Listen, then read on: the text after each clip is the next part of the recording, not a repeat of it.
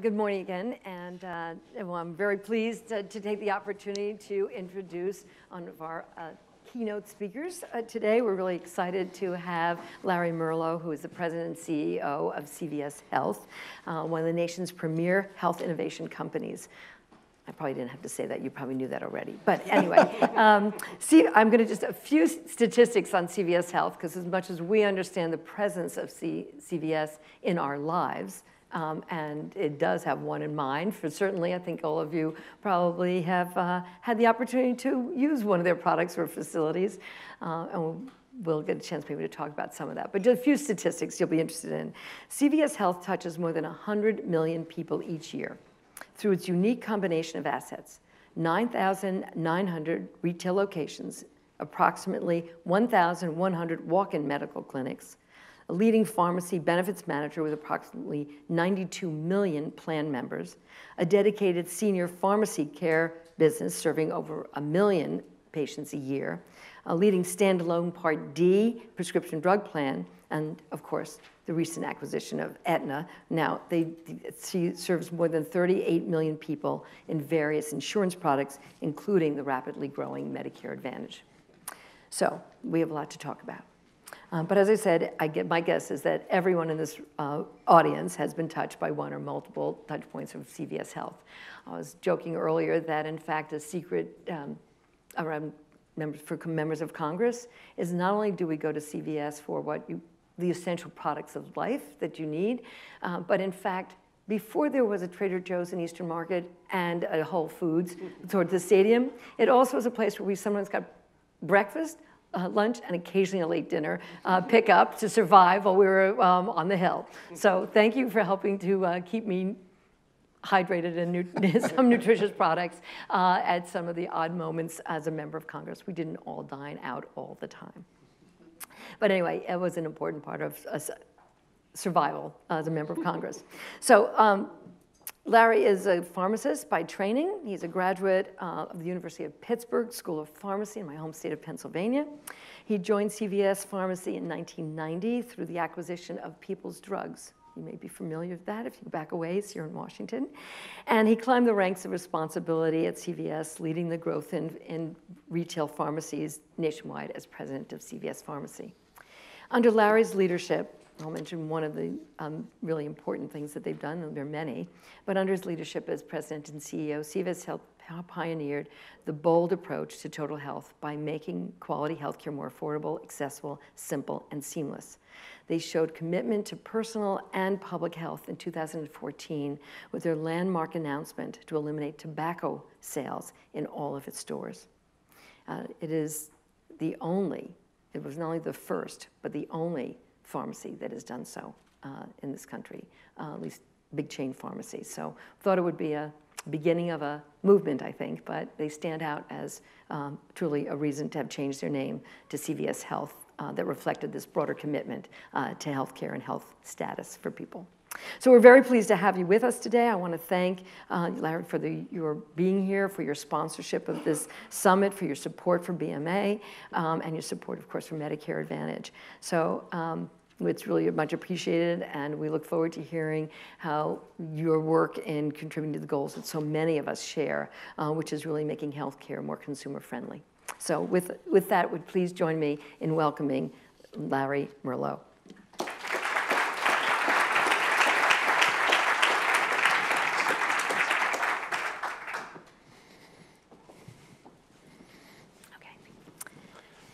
So, welcome. And we're going to start right in. And we have a great audience here of smart, involved people in healthcare in a variety of ways. So I know they're anxious to hear from you. So let's start in with CVS Health and Aetna have been a combined company now for 8 months. And many in this audience, and I think many policymakers more broadly, are keenly interested in seeing what that means and how the services, products, new way of thinking really is going to change for CVS Health and for the insurance plans, and of course what it means to Medicare Advantage. So, let's start there. I'll give you a chance to talk about just where this is all going, and I ask you to talk a little bit too about the consumer experience. I mentioned that. I think you come at this with a real sense of, well, we've talked about this a lot at this conference about making healthcare more consumer friendly and consumer oriented. It's been so oriented towards the provider side. And so how does that play into all of this as well? Well, Allison, first of all, it's great to be here. Thanks for having me, and great to see many of you. And it's a great question. I think everybody in this room sees the challenges that we face in healthcare. It's become too costly, and it's become way too complicated to access and to use. And I saw a recent Gallup survey that 55% of the respondents said they have a growing and great concern over healthcare affordability, healthcare accessibility. And you think about our Medicare population. We all know we got 10,000 people aging into Medicare every day. That's going to go on for more than a decade. Right. And you think about the challenges that exist today, and we haven't seen that peak in terms of the demand and the needs for service. It's going to be coming at us with greater intensity than where we sit today. So, Allison, to your point, we have been on this journey in terms of how do we transform the consumer health experience? And you think about what does that mean? And for us, as part of CVS and Aetna becoming one company, there are three keys to really bringing that strategy to life. One is, how do we make healthcare more local? And how do we meet people where they are, whether it's in the community, in their home, or for many, seniors included, a growing portion in the palm of their hand. The second key is how do we make healthcare more simple? And the things that we can do to help people more easily access the information, the resources that they need to make informed decisions. And the third key, and this is, we think about this as our North Star, that how do we help people achieve their best health? And I'm sure we'll talk more about this. And in doing so, reduce overall healthcare costs. So, Allison, to your point, it's been about 7 months, 8 months. I've lost track of time completely, okay? And, listen, I'm really pleased with how the assimilation, the integration is going as we become one company. We've got a series of broad-based initiatives that we're working on that fall under those three keys around local, simple, and improving health. And Allison, your last point, probably the most visible activity that we have going on is building these concept stores, and we're calling them the Health Hub. Think of them as a community health destination. And we opened up, a handful of these stores in the Houston, Texas market, shortly after the first of the year. The consumer response to them has been terrific. So, what is a health hub? How is it different? And so if you picture your CVS pharmacy today, picture that store with, about 20% of that space where we sell a lot of products, becoming more services. So if you were walking into a health hub, you may be engaged with, an employee that, we're referring to as a care concierge. And, they'll engage you in a conversation in terms of what's different about this store, and a conversation about, things that are important to you as it relates to your path to better health. So certainly the role of pharmacy. What kinds of things? Yeah, what kind of services are you talking about? The role of pharmacy continues to be critically important, especially when you think about the role that medication adherence plays.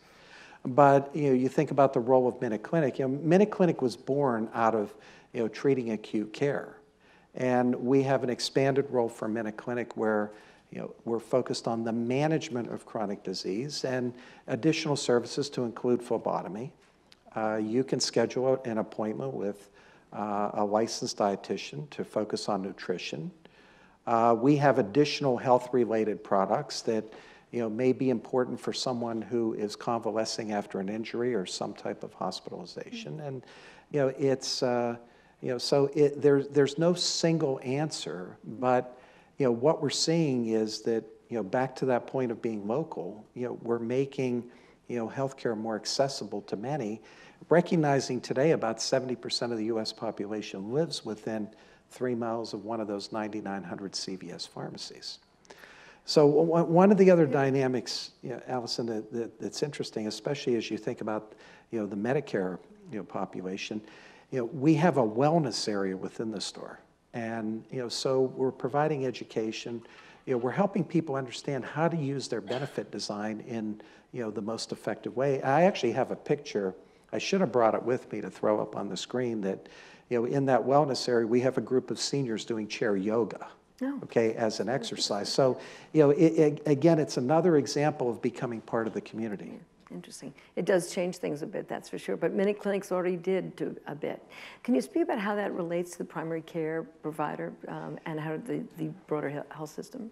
Yeah, it's, first of all, we, in this model, we see playing a complementary role, to that of the primary care physician. And I'll use chronic disease as the example. That, you think about a patient with diabetes, they're probably visiting the physician on a quarterly basis. They have a care plan. It's got medication, diet, nutrition, exercise, a regular cadence for checking blood glucose levels. But I would say our system fails too many individuals in terms of what happens between those physician appointments. Mm-hmm. So that same person who's visiting, their physician on a quarterly basis is probably visiting their pharmacy every other week, because of their ongoing needs. And again, back to, becoming part of the community. So we can play a complementary role ensuring that patient, that member's care plan is being met. And, there are countless stories out there where, someone falls off the plan.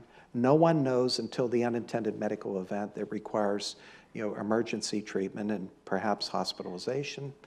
We're not helping that person achieve their best health, and at the same time, we're adding cost to the system. We were talking about this in another forum, and at the end, somebody said to me, Larry, it sounds like you're going to cure diabetes.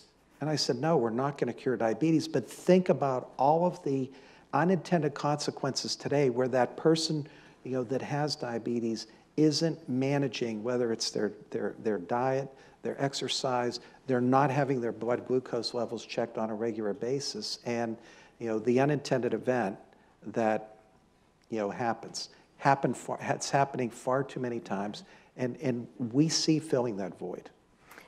This is not on our script, but I'm going to ask it anyway, but not too dangerous. But it is a question, but it's really the role of the pharmacist. We've talked a little bit of this when we were talking earlier.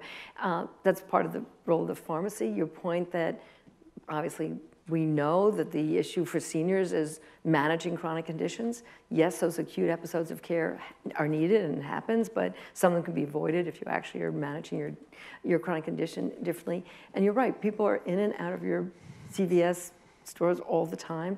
To be able to talk to someone who might know something about this and to actually really enhance that role of the pharmacy and the pharmacist in particular. And as a pharmacist, talk about that, because we talk a lot about the need for, the concerns about both cost of pharmacy, but the prescription drugs, but also really finding that you took that medicine, you had some side effect you didn't like, and you didn't really want to bother the doctor, and what do you do about that? And what about that question you really have that the pharmacist always asks you and says, do you have any questions about this medication? My guess is the answers to those questions is pretty significant.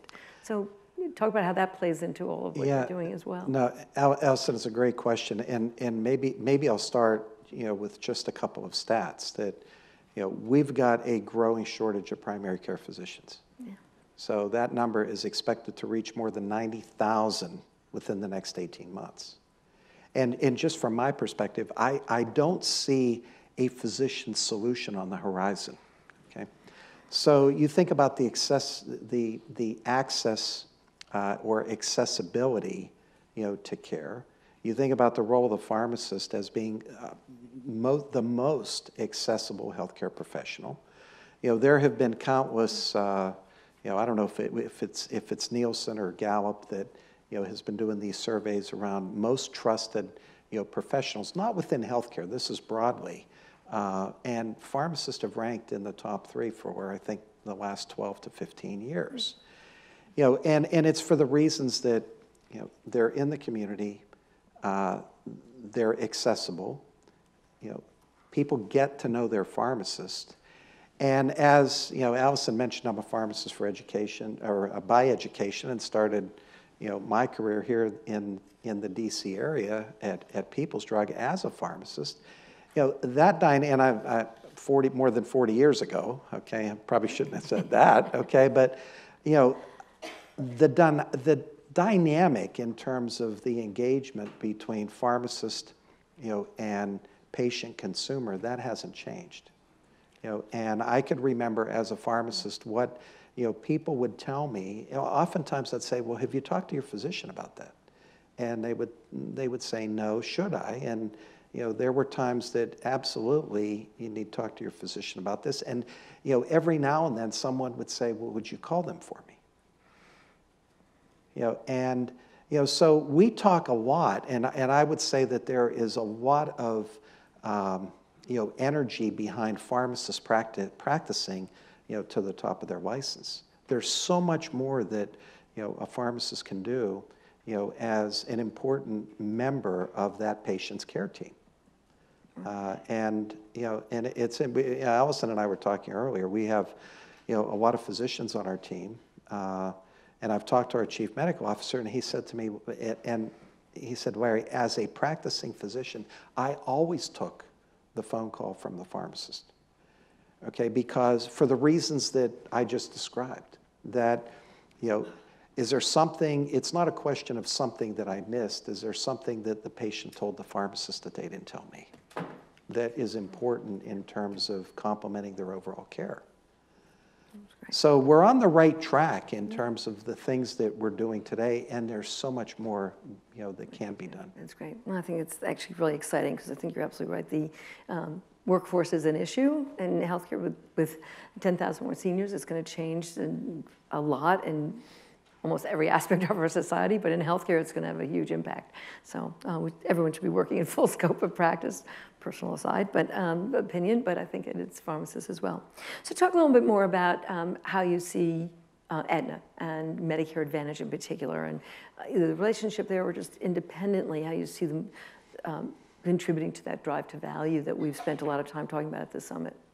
Well, listen, first of all, it's a very important component, of our business. And listen, we're working hard and proud to, provide, whether it's, new technology, new models, new partnerships, to, better serve, our beneficiaries. And, one of the things that, Allison, I mentioned earlier, we got a whole variety of initiatives that we're working on. One of the things that we're thinking about is how do we simplify the patient journey, and how do we look at that across the continuum of care? And, the example that, that we're using, and, I'll ask, I brought a video with me, I'll ask folks to cue it up in just a minute, but, think about a senior, who's having knee replacement. And, and assume that it's happening, yesterday or, and they're discharged today. And that's where I like to describe the uncoordinated post-op, journey environment begins, because, that person gets discharged, they need a caregiver to get them back home, but they leave the hospital with a whole list of other things, probably some, prescriptions for short-term pain relief, but, probably a walker or a cane, a shower seat, okay? And, this is where, again, the system becomes very fragmented and breaks down, because it's not just getting home from the hospital, it's, what happens in the subsequent days and weeks in terms of follow-up appointment with the physician, as well as physical therapy if it can't be provided for in the home.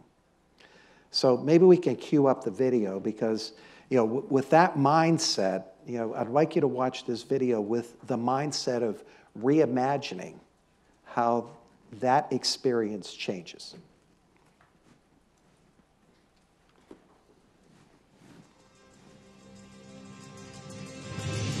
So after years of managing my knee pain, my doctor determined I might need my knee replaced.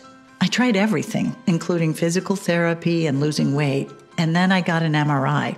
which revealed I'd probably have to have knee replacement. I was a little nervous about surgery and the whole recovery process, but then I got a call from an Aetna nurse care manager, and she walked me through the whole process. She made sure my orthopedic surgeon was in my network and close by. And before surgery, the local Aetna community care team actually came out to my house and did an assessment to make sure it was safe and easy for me to get around. They recommended that I meet with a home health specialist at my local CVS pharmacy. He made sure that I had the correct supplies, like the right walking cane and ice packs for my recovery at home. He also brought me to the pharmacist to discuss my current medications to understand how the pain medications would interact with them. After surgery, I had access to a 24-hour nurse to call with any questions, like managing my pain medications or check to see how my knee was healing via telehealth. With the CVS Pharmacy app, I got refill reminders and could have my medications delivered right to my house. When I was ready, they set me up with a physical therapist and tips on getting around. My Apple Watch reminded me when I needed to keep moving, take my meds, and see my physical therapist. My Aetna nurse care manager even helped me manage the overall costs of surgery and made sure I understood the bills. It was comforting knowing I had a partner through it all, and that I could just focus on getting back to doing what I love.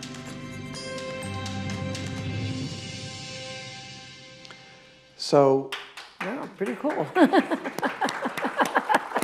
so we're on target, and we hope to have this in a pilot in market later this summer. Wow. That's pretty exciting because we've been talking here about how fragmented healthcare is, how confusing it is, how people fall through the cracks. So this is really exciting to have another tool. Well, I'm sure that there are many in this room that whether it's friends, neighbors, relatives that know you do something in healthcare, and just think about the number of times that someone entering the healthcare system for the first time, we end up getting that phone call in terms of what do I do? Where do I go? How do I get started? Yeah. That's the challenge that we call it a challenge, but it's really an opportunity that's in front of us. Okay. A couple other questions, and then we'll take questions from the audience. If you want to write questions on those postcards or little note cards, you can do that, and just I don't know, James or Jeremiah, will somebody pick it up and hand them off to me. And I think Christine's helping a little bit too, so it's great. But two other questions I wanted to ask. One is Medicare Advantage. We've done some research on this, and I think you know this as well. Is a higher percentage of minority populations choosing Medicare Advantage, and in Medicare Advantage, the number for Hispanic seniors is quite astounding. It's well over 50% of Hispanic seniors are choosing Medicare Advantage, and for African American seniors, they're also at a higher percentage than they are in traditional Medicare. So, how CVS particularly addressing what we know and understand is health disparities across the healthcare system. In some ways, it feels that Medicare Advantage should be particularly attentive because of these high numbers. Obviously, doing something right because they're choosing Medicare Advantage. But could you speak to that? Because again, you have that footprint in local communities. So how does that actually relate to some of your mission and goals? Allison, maybe I'll start by sharing a story because it's a story that has an important learning behind it. And this was, I'm going back probably maybe 8-10 years. I was with our retail team. We were down in the Miami, Florida market, and we were in the Hialeah area. And for those that know that geography pretty well, large Hispanic neighborhood, we were in one of our stores that looked great. People were, they were upbeat, friendly. We were having good discussion with the staff. There was only one issue. There were no customers. Okay?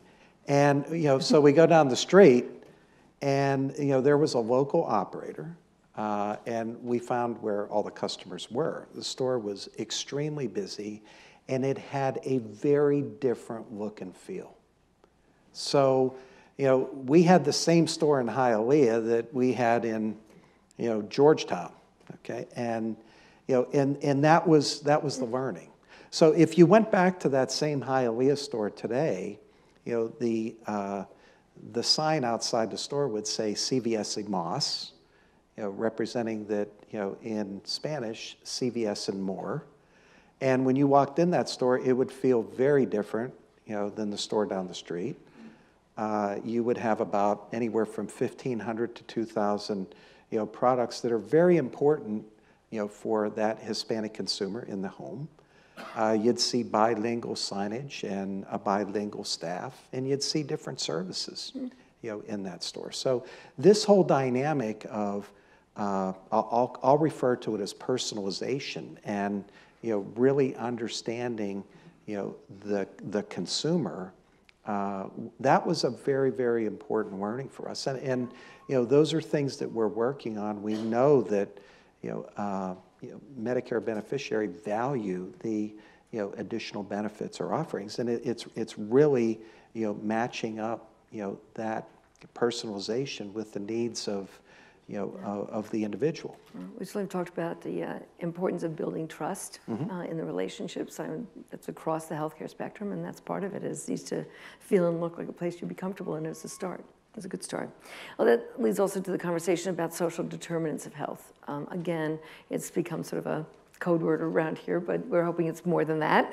And there's new flexibilities in Medicare Advantage to be able to provide some additional supplemental benefits, and they do, and to target it, of course, to people with chronic illnesses. So how does that whole discussion, again, about social determinants actually get operationalized in your MA plans or in your other services? And look, we know that you can pick up, some of the various studies that are out there that, 60% of, one's life expectancy is driven outside the physician's office. And we know that where you live, where you work, where you age, those factors associated with that are important, to one's health, and that's a challenge that we take very seriously. And earlier this year we kicked off a campaign called Building Healthier Communities. It's a 5-year, $100 million commitment in terms of what we can do to address those social determinants, whether it's providing more free health screenings in communities, or working with both national and local nonprofit partners in terms of tackling some of the health challenges that exist, whether it's, you brought up tobacco use earlier, or the challenge that's before us around the problems with opioid abuse in the country. So, those are things that that we're very actively working on, and to include that portion of our member population that are most vulnerable from from a medical point of view. And oftentimes when you dig deeper into that dynamic, some of those societal issues, or the lack thereof, being able to access transportation, or, I know in some of the breakout groups, you've had discussion around that, which, I know we've worked with, with some of you in this room from a partnership point of view in terms of, making, those services more readily available to our Medicare beneficiaries. Exactly. It's exciting. It's an exciting moment. Well, you brought up tobacco products, and I do have to ask, it was such an important and really a standout decision to take tobacco products off your shelves.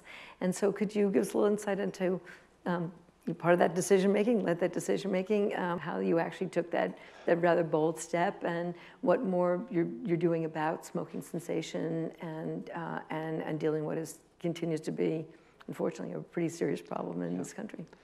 Well, Allison, we made that decision in 2014, and probably the months leading up to that decision, as we were moving to become more of a healthcare company, we would have great discussion with potential partners. And, would be 2/3 of the way through that discussion, and someone would bring up, you guys sell tobacco products, don't you? And when you talk about trust and credibility, it literally sucked all the energy out of the room. And we really saw this as a barrier to our strategy of being, what we wanted to be, in the marketplace. And at the same time, we were selling about $2 billion worth of tobacco products. So, that It was not a decision to be made lightly. So, you know, as a management team, we had a lot of discussion. We actually had tremendous support from, you know, our board of directors, and you know, we said, listen, this is the right thing to do for the long-term growth of the company. You know, we made the decision, and you know, we haven't looked backwards. And what's interesting, you know, is there was a direct correlation to the impact that made in our market share. That as we looked at the next 12 months and looked at the rate of tobacco sales across the country, there were 95 million fewer packs of cigarettes sold. And, you know, so, you know, one of the questions that oftentimes, you know, comes up is, yeah, but what about, you know, I go in your stores and, you know, you sell candy bars and, you know, and potato chips, okay? And, you know... how far are you going to go here? Yeah, and by the way, that is an important point. Because it's a good question. As we talk to health professionals about the decision, you know, largely physicians and, you know, integrated delivery systems, what they told us was, look, there is no amount of tobacco use that can be considered safe. The same is not said, can be said about those other products. When we went out and talked to consumers, they told us something very similar with one addition: help educate me. And what you've seen us do is, you know, offer healthy snack alternatives that have, you know, reduced sodium content, you know, reduced trans fat, reduced, you know, sugar content. So, you know, we have been working hard in that regard. You know, and Allison, to your other point, you know, our work isn't done. And about 3 years ago, we, you know, we started an initiative called Be the First. And our goal is to create the first tobacco-free generation. We've worked with some nonprofit partners across the country. One of our focuses was on college and university campuses to make them smoke-free. Happy to say that over 200 colleges and universities have accepted that challenge and are tobacco-free today. And, you know, one of the other things that we've done is going into junior and senior high schools to educate kids on, you know, the dangers of nicotine use. And that's becoming even more critical with, you know, the rapid rise of vaping. And I just saw a stat, you know, about a month ago that, you know, school-age kids that are vaping are 4 times more likely to begin smoking cigarettes before they graduate from high school. And that's something that we should all be concerned with. And, you know, and I'll just wrap that up, that we continue in, you know, to offer nicotine replacement therapies, you know, in our pharmacies, smoking cessation, you know, programs through our minute clinics. And when I tell this story, I'm reminded of, you know, one of our pharmacists on Long Island. This story goes back now 4 years. And I remember her telling me, you know, Larry, when we made the announcement, you know, and this was an elderly couple, so, you know, Medicare beneficiaries. They came into the store and they told her, you know, when you quit, I quit. And she said, what do you mean? And she said, they told me that they both bought their tobacco products at CVS, and the fact that, you know, we're not selling them anymore, that you quit selling them, we're going to quit smoking them.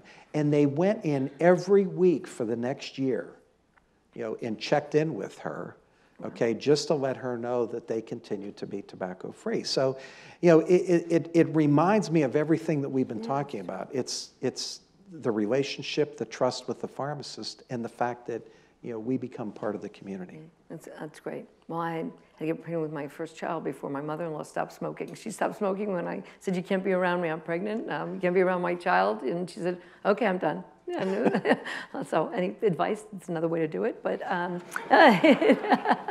I think it is actually modeling that behavior and being clear about it. It's not an easy thing to do, but stopping, you know, people from starting is certainly a good way to do it.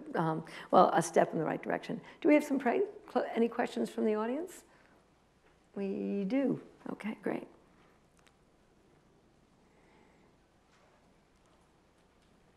Thank you. Terrific. Okay. These are surprises to me too then, so we'll see. What is the greatest service you can provide to the Medicare population? And don't call them elderly because I'm over 65.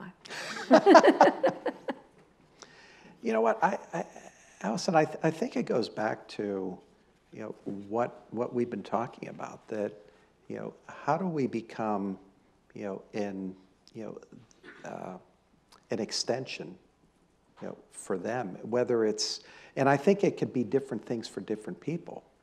Some of it may be understanding how to use, the benefits that are afforded to you in the most effective way based on your health needs, to, just being able to, be a partner to them in terms of ensuring that whether it's staying adherent to their care plan or, being that, I hate to use the word concierge, but, being that person that could be their quarterback. That I think that's one of the challenges that, that seniors have today in, in a meaningful way. Right.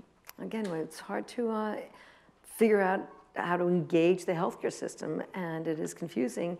And you don't want to sound dumb, so you don't want to ask that dumb question. And it's really great to be able to ask a question that is in fact not dumb at all, but is one that really helps you really navigate your healthcare system. It's a big issue. How has your vision for the Minute Clinic changed since you joined forces with Aetna? And what role does the Minute Clinic play for seniors? Good question. Yeah, it's a good question. And, and again, we see Minute Clinic being a complement to primary care. How it's changed is expanding, our scope of services to be able to really focus on the ongoing management, of chronic disease. And, and it's really interesting that, the things that, that we're seeing in the health hubs today. We had, some of this gets back to the power of storytelling, and, and it's, some of what I'll share is, it's anecdotal, but you have to ask yourself the question, how many more, members, beneficiaries do we have out there that are like the examples that I'm sharing? We had a woman who came into one of the health hubs. She was diagnosed with diabetes more than 2 years ago. And she has not been a regular visitor to her physician. So this isn't staying adherent to a care plan. This is following the care plan to begin with. She hadn't had her blood sugar levels tested in more than a year. So nurse practitioner did, an A1C check, and it was over 12. Now, for the clinicians in the room, that is, danger.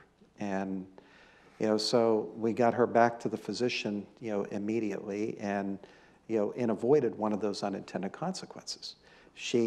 There was no record anywhere of, any exam for, diabetic retinopathy, and, so you start thinking of, again, how many times does that story get told that, our system is failing many of these individuals on a regular basis? Yeah, a lot. So, okay, what is the biggest challenge you're facing in trying to change the consumer experience?